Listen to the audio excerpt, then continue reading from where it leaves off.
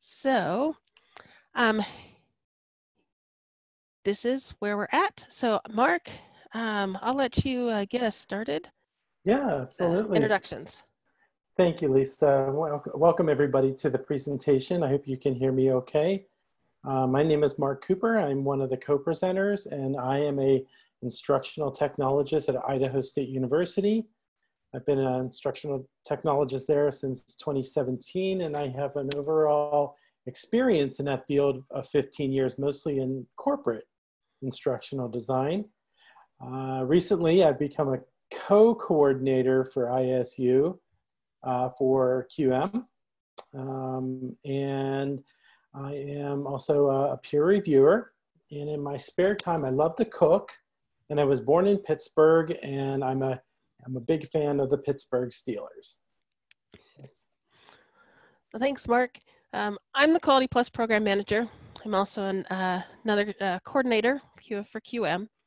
I have an experience in K-12 and higher ed and adult ed and science and French and computers.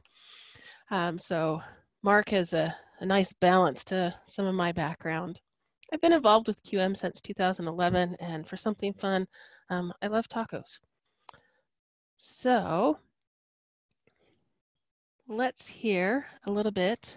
Let's see, I told you about the handouts. These slides will be in the link, and there is a Google Doc. Please note it's an ongoing project. So we have a lot more ideas that we're going to be putting in there. It has details, it has examples, it has grading rubrics, things like that to help you. So now, tell us about your role. So in the Pear Deck, you should be able to drag that star. I know that we all have lots of roles. So grab that star and put it on. Let's see, let me share those results as you're going. Wow.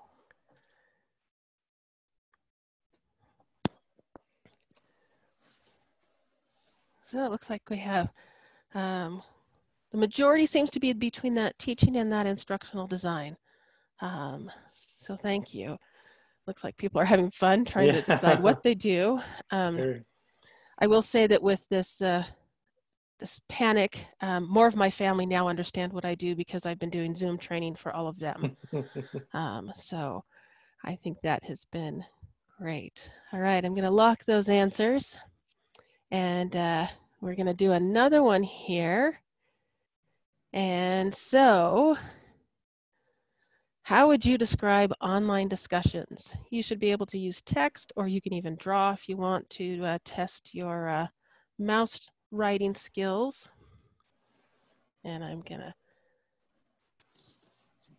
share these. Used and abused, wow.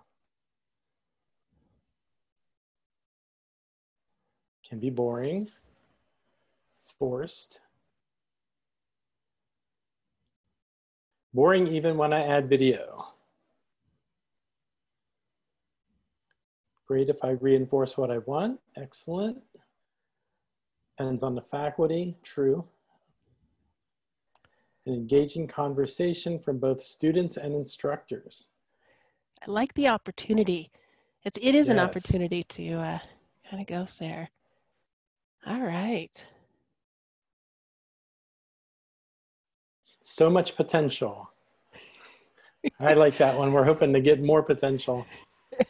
All right, I'm going to lock those screens here and stop sharing that. So based on your comments, it sounds like a lot of your discussions kind of sound like this.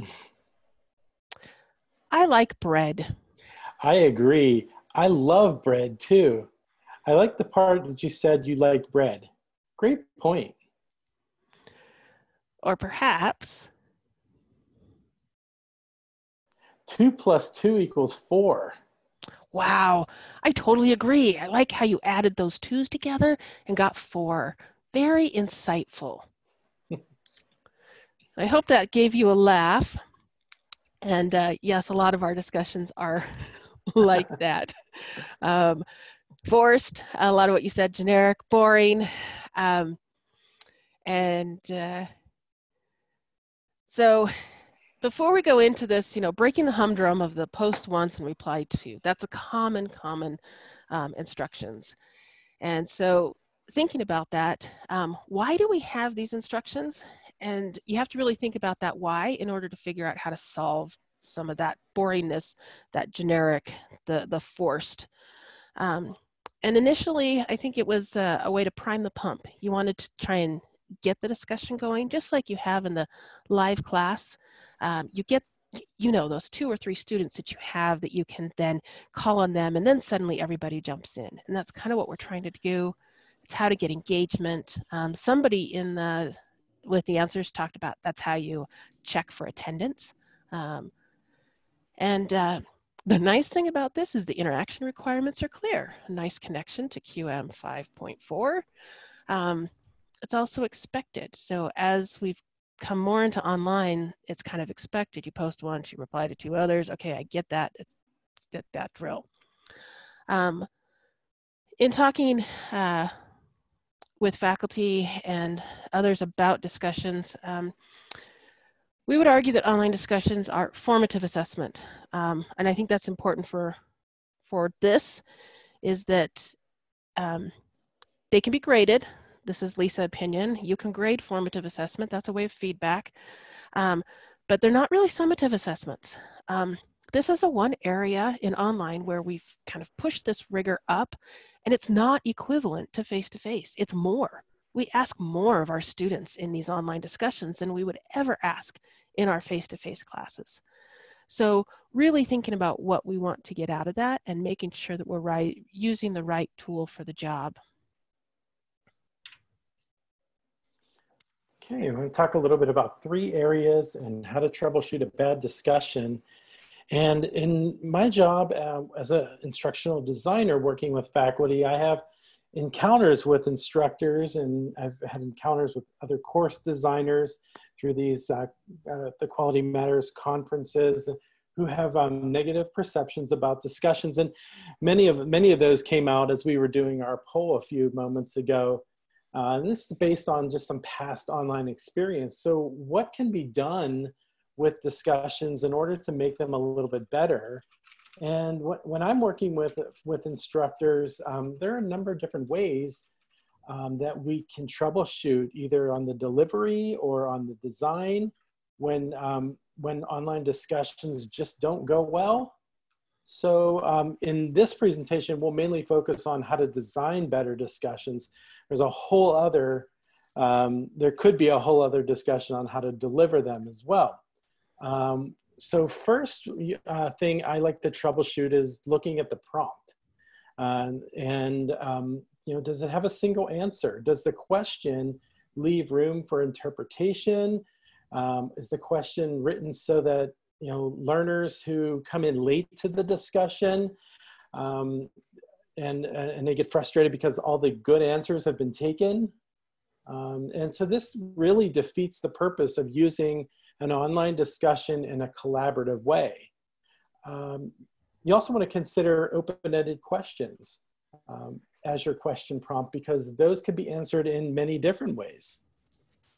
And posing questions that actually pose a question in the form of a problem statement. So an example of that could look like, this is very on topic and with what we're going through, remote workers across the country should be able to communicate with one another seamlessly and effortlessly without getting bogged down with unnecessary messages. So what are some of the best tools that teams can use to communicate seamlessly and effortlessly, and why? So that could be a good example of a question that poses a question in the form of a problem statement.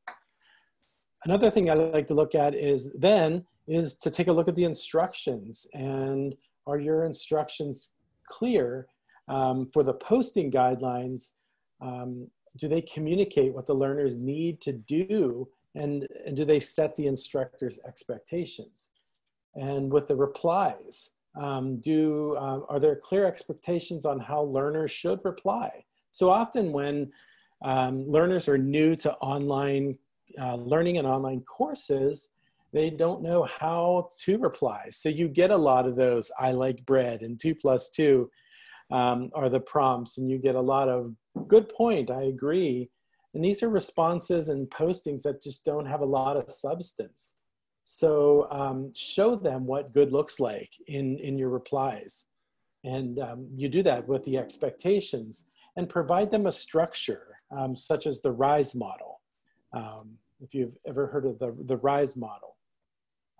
Set rules for netiquette is my last, or in that category, my last point is have rules for netiquette. Do you have learners who like to dominate the conversation without letting others speak? So try to minimize those conversation dominators and put those in your instructions. Also, do you have rules on being respectful in online discussions? So a good netiquette statement, whether that is in the instructions or in a syllabus, is a great way to set that. And the last one is grading. And so make sure that your grading reflects what you want to get out of it. So meaning if you have a discussion that you're considering a formative assessment, weigh it as such and with higher points or a higher percentage. Or if you have a discussion that's optional and not really used as an assessment, then you should lower the percentage points. So make sure that your grades aligns with what you're hoping to get out of it. And don't make your grading too difficult. If you need a rubric for an evaluation, or ask yourself, do you need a rubric, or is a simple grading guide with a scale, would that do the trick? And then lastly, and most applicable to what we're here today for, is provide specific and descriptive evaluation criteria. And that aligns with Quality Matters Standard 3.3. So let your learners know how they're being graded in the forum or in the grading section of your syllabus. So let them know up front how they're going to be graded. All right, so hopefully we've kind of laid some background, and this is kind of the meat of where we're going to go. So how to make alternative discussion types. So with each of these discussions, what we've done is we've kind of broken them down and tried to provide 4 different areas. So this is what you'll find. Most of the details of this will be in that Google Doc that's linked in our handouts. Starting with the example, there's a section that shows an example or a description of things like prompts or instructions, possibly grading. There's going to be a rationale, so why you would want to use this. When would this be good? This is a good time to think about what your outcomes are. Like Mark said, making sure that what you want to get out of the discussion matches with your course outcomes, or why it would be good in what kind of context. And then we also have a section on when it works. So this is the type of outcomes that you're hoping to get out of your discussion prompt. And we also did our very best to kind of tag some examples of where this type of discussion might work best with a particular academic discipline. And you see there's a very fine line between rationale and when it works. So kind of the how and the why. And lastly, we did some connections to QM specific review standards. A lot of them you'll see are the same. And then the UDL guidelines. One of my aspects has been an accessibility advocate. And so really looking at universal design for learning. And I've just used numbers in there. There's a link to the full UDL guidelines in the handouts, which will be on the QM website connected with the conference materials. And we just put the numbers in there so you can look them up, but they'll be there. So here's an example of one of our first options. Okay, and this is the reflection, or you might know this as a reflection journal. And it's a type of activity where it gives the learners an opportunity to reflect on what they've learned. And you can either do this in an individual or personal way, where it's just set up as their own space for reflection. So the learners and the instructors are the only ones that would actually be able to see and comment. You can set it up in small groups, or you can set it up for the whole class. And we do this in a course that we teach at ISU called Teaching Online with Moodle, which is a course that we teach faculty. And we have an activity where throughout the course, the participants can reflect on what they've learned, but also at the end of the course, there is a much larger post at the end where learners can reflect on what they've learned throughout the course, or you could do that midpoint. And here is an example. With the daily or weekly reflections, you could do something like, tell me 3 of the most significant things you learned this week, and what were 2 things that confused you? And what is your plan to apply 1 thing that you've learned to economics? And then in the midpoint or the end of the course, compare the past 16 weeks. So what were some assumptions that I had at the beginning of the course that have changed or are different or have been challenged now that I've completed the course? And what's one of the most important things that I've learned about myself during this whole journey? And then the rationale for a reflection is just a great opportunity for learners to employ some of those metacognitive strategies for diagnostic reasoning, to be able to do decision-making in their own learning and critical analysis and self-examinations. Just a way of just developing that reflective thinking, which is such an important component to learning. And finally, when it works well, is anytime you want your learners to be able to think about how they're going to apply this knowledge that they've gained either in the week or in the course. And really this discussion type would work well in just about any academic discipline.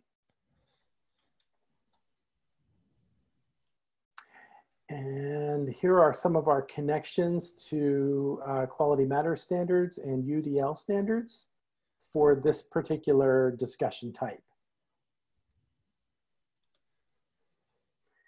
And I believe we had a couple questions. So we're going to go to just a quick reading of our Q&A. I'd say most of them have to do with the handout, and I realize I apologize. What happened is we did the finishing touches on the handout. We shared a link to the folder, but it didn't get moved in. So as soon as we are done, we will look. That link should take you to a Google folder that will have both of these in there. So I apologize for that. They will be there. Thank you, everyone. That's what most of those are about. We did have a question, Lisa. I think it was a little bit further up, and it was regarding the maximum number of people who are in a discussion post. I wish I could find that again. I'd say it depends. I hate that answer, but it is. It so depends on what it is you want to accomplish. As we go through some of these, we actually do talk about breaking into small groups. We just did reflection. Reflection could be done as a whole class. It could be done in small groups, and it could be done individually. It will just depend on what you want to accomplish with that. With the weekly 3-2-1, we've done that individually. So it's just kind of a one-on-one so people can feel comfortable expressing their confusion. But the overall end of class, that reflection we have done openly. So everybody can see it. And some of those quotes are even used or being collected and kind of as testimonials and advice for others. Great.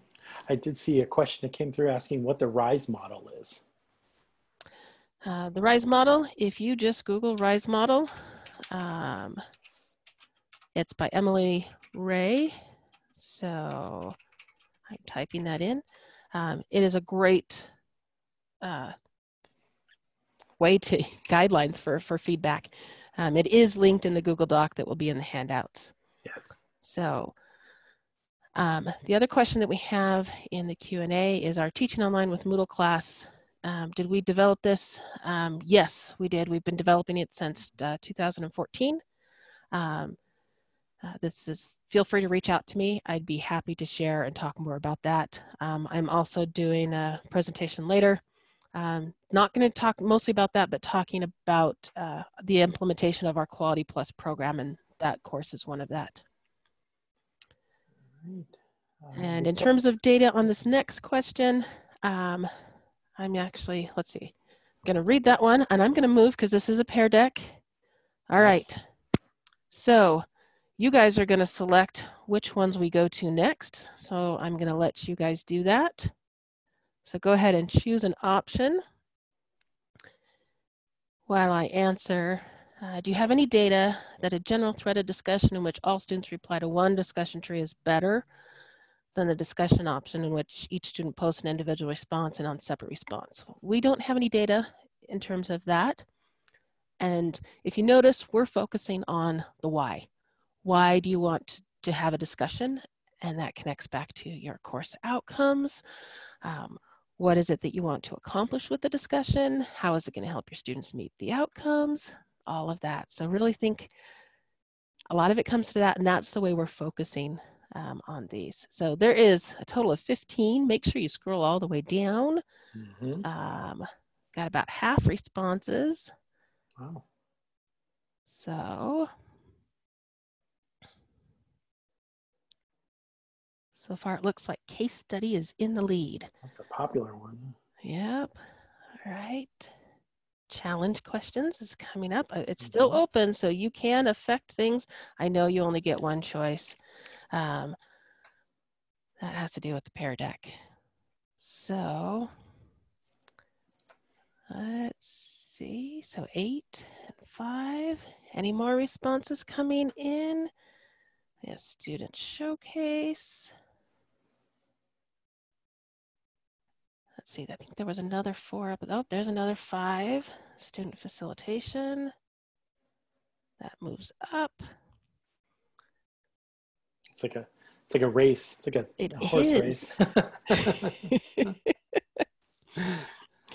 All right, if you haven't figured out how to post, you can throw it in the chat. I am actually watching that chat, so I can add a number there to you. All right, student facilitation. I'm actually glad you're picking that one. Debate is coming in. Okay, to debate. Student showcase. Yeah, debate went ahead of student showcase. Come on, debate. I feel bad. The funny thing is we've divided these up and you guys are picking all of Mark's. So you're going to hear a lot of Mark. All right, I think we're going to move on so that we can get through. We're going to try and get through 3 of these. So I'm going to lock those responses, take a note, and I'm going to have to change. All right.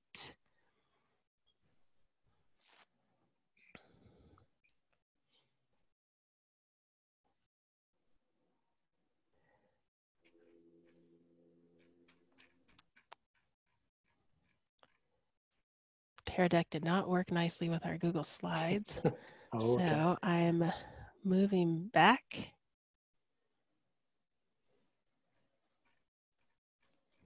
I might be able to talk a little bit about challenge questions with case studies. All right, so case study was our number 1. So Mark, take it away. All right, so case study, as you're familiar with, is basically it's a real life case where the learners are posed, they read the case, they're posed a question. Case studies could be done either individually or in small groups and can be brainstormed to share the workload. So I have a really cool example in the guide that you have, but I kind of pared it down here a little bit. So in this case, this is a case study for a social worker course, a social work course. And so it says here, carefully read the social work case study, answer the questions in the discussion forum, refer to the social work policy and legal framework as your body of work to reference. And so I adapted this from, I found, and there's it's linked in the references, this comes from Scotland, the University of Edinburgh, and where they do this case study. And so then the discussion questions ask, what are you thinking? What are you worried about when after reading through this case?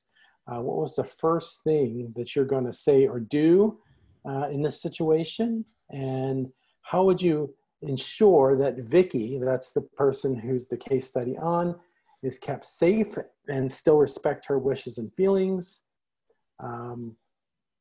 Where and from whom could you seek help, and what next? So these are just great ways to be able to apply what you've learned to a realistic case.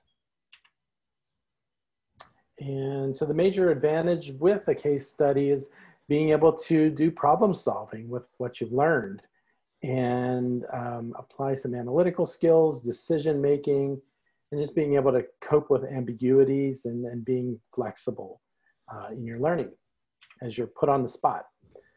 And case studies work really well in situations where there are real world situations and where learners can apply their learning. And I have a couple examples of law, business, economics. This would work great in a medical field.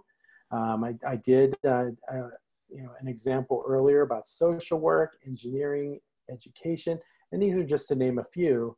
And just to kind of tag onto that, because I know challenge questions was another one that was in there. Challenge questions are basically mini case studies. And I got this idea from Quality Matters when I was taking the course review manager QM course, as there's an activity in there where we learned how to become a QM course manager, and then the instructor posed some really short, what would you do in this situation kind of questions, and we had to go back through our reading and apply what we've learned. And here are our connections to Quality Matters standards for this, as well as the UDL standards. And then finally, we can open it up for some questions about case studies. All right, I'm opening them up.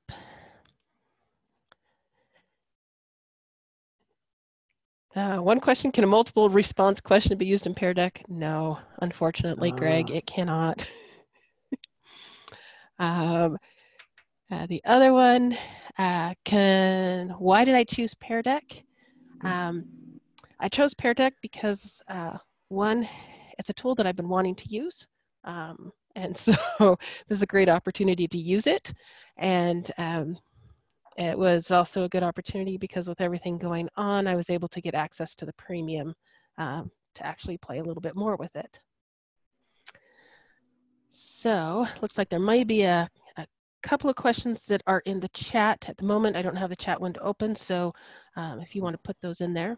To answer some of the previous questions with case study and challenge, the case study would work really nice in a small group and then have the small group present out. So breaking that down into a small group of maybe 3 to 5 to work through the case study individually. That could be done asynchronously in a discussion, or it could be done through live meeting together group work, and then have each group report out on the results of theirs and then do some compare and contrast, which also ties into the small group share out, which is very much like a think, pair, share. But the challenge questions that the example we use there is actually from the QM reviewer course, is done as a whole group, which works really nicely because everybody gets to kind of see how they would answer it in those contexts. So to that question about size and numbers, it kind of depends on what you want to accomplish. Lisa, real quickly, we do have one in the chat about being unable to access the handouts. Could we just real quickly give some information about that? So you have a link is up there. We will move these in as soon as this is done. So that I've made a note to myself to move the final products that we were going to share. That was the last thing that did not happen. Okay, thank you.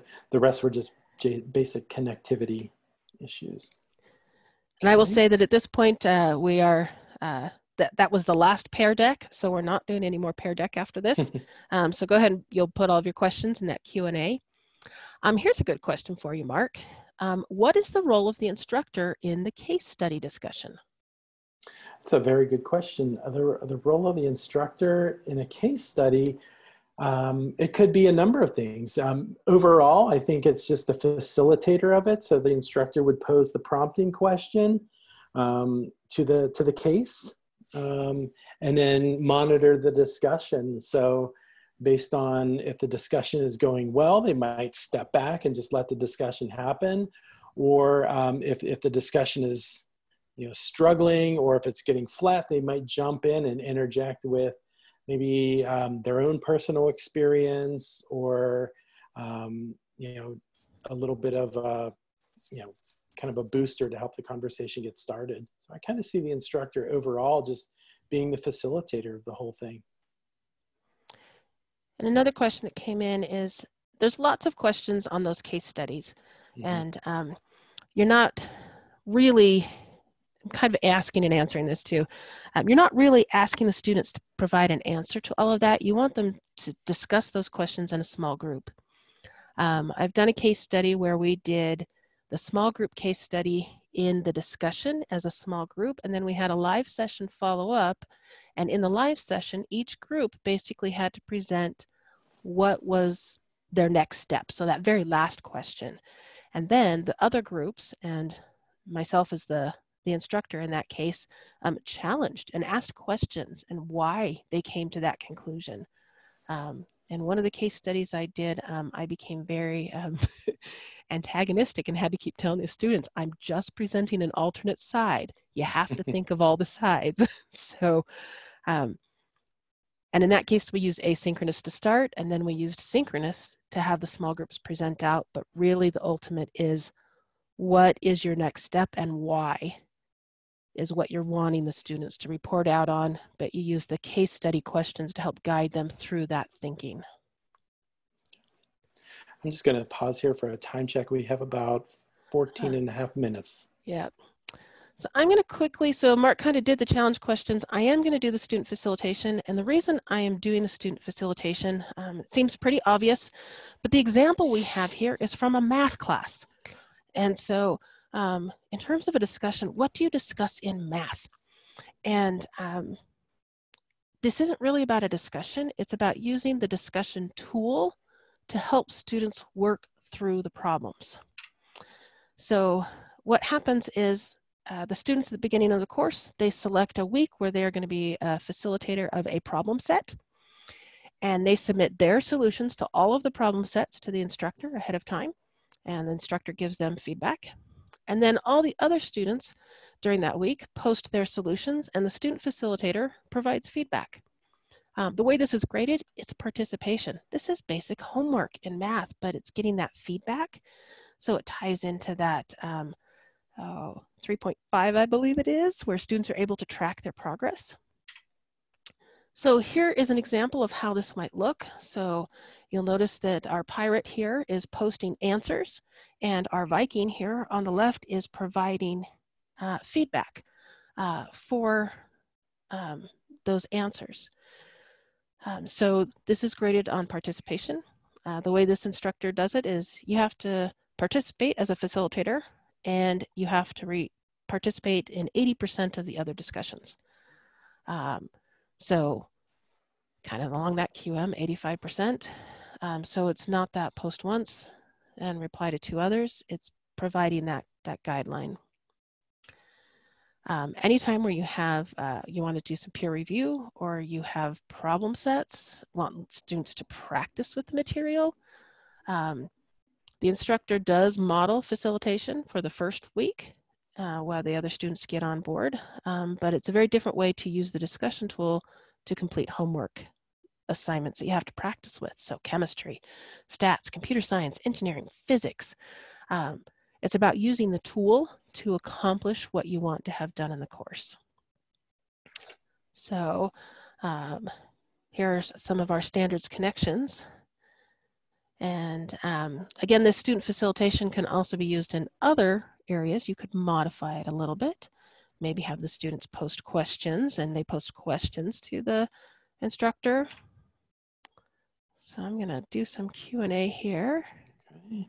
I will say Nancy has about a 2-minute difference. At the 14-minute, or maybe 4 minutes, she said at the 14-minute she had 10. so we must have hit our time a little bit later. Okay. So time is really limited, and that is a concern, Maria. And so you don't have to do a discussion every week. That's the other thing. Discussion is a tool. It's a tool that you can use. Make sure you're using the right tool for the job. Discussions, as was mentioned, are overused because it was one of the first tools that came out. But think about using the tool differently. Hopefully I answered that. Again, with our student facilitation, they need to be doing their homework anyways. All right, Mark, do you see any questions in the chat? Let's see.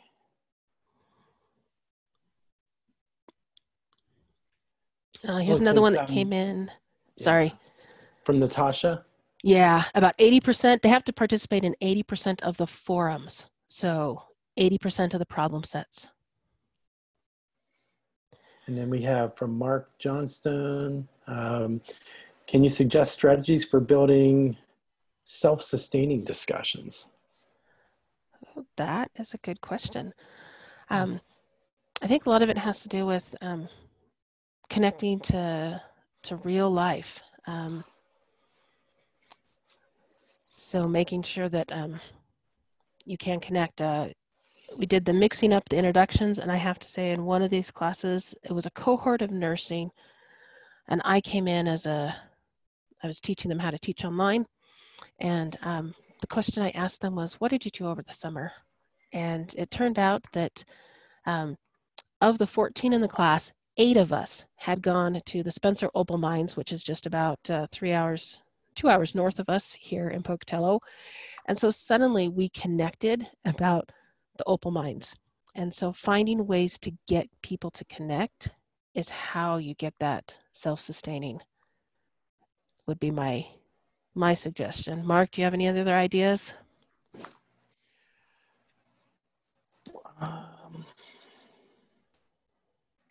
Sorry, I don't have any specific concrete ideas there.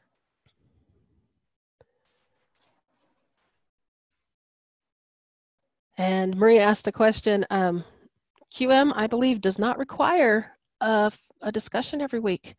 There are some other organizations that do, I know that, but my interpretation of the QM rubric is that you need to look for student engagement and learner-learner interaction if it's appropriate in the course. Peer review works as a great learner-learner interaction.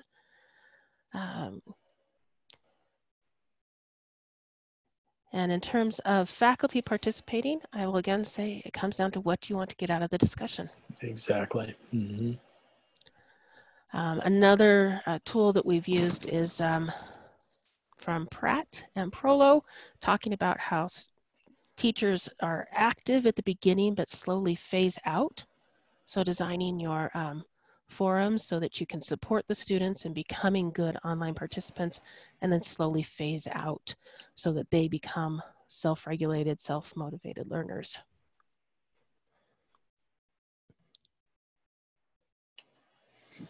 All right.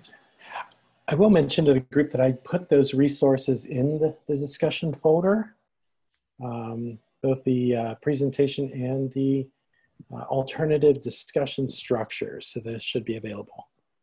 Thank you, Mark. Another example of student facilitation, I would have a student take a week, and they would either select an article, they would select some questions that they would then guide through the other students. So in other words, they become the teacher of that week. I have a nurse, she's in the DNP, Doctorate of Nurse Practitioner, and the students actually find an article and they lead an article discussion. as part of that. So they read and meet with the instructor ahead of time to kind of go over the article in depth, so you get that one-on-one, nice learner-instructor interaction and feedback. And then the week comes and that student then leads. Again, that's a doctoral student as well.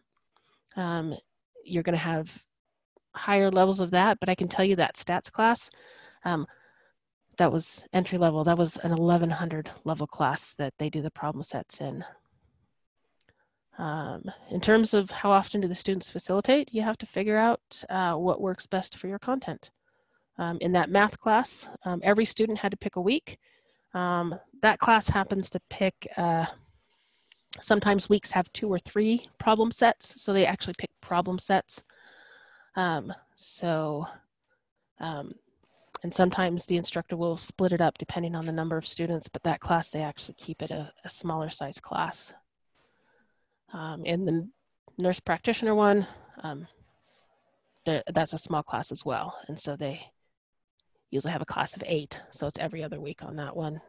The student facilitates one of those. All right. I think that's all the Q&As there. I'm going to come back here. I think we are coming to a close. So we'll just continue with, here's our contact information and any other questions that you have. There's a lot more discussion types in here. Mm-hmm. And there's more details on the Google Doc that Mark has moved into the folder. So you should be able to find those. And Mercelada, you say you're still having difficulties. So we'll follow up with that to make sure that they are there.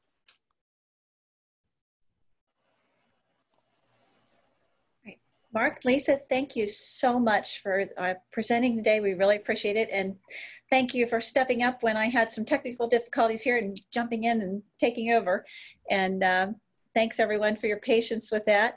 I just want to remind everyone to please complete the session survey. And I have posted the link for that in the chat there. Again, we appreciate you coming and we'll look forward to seeing you all in the next session. Thank you, Nancy, and thank you, everyone. Yeah, thank you. Great questions. Great questions.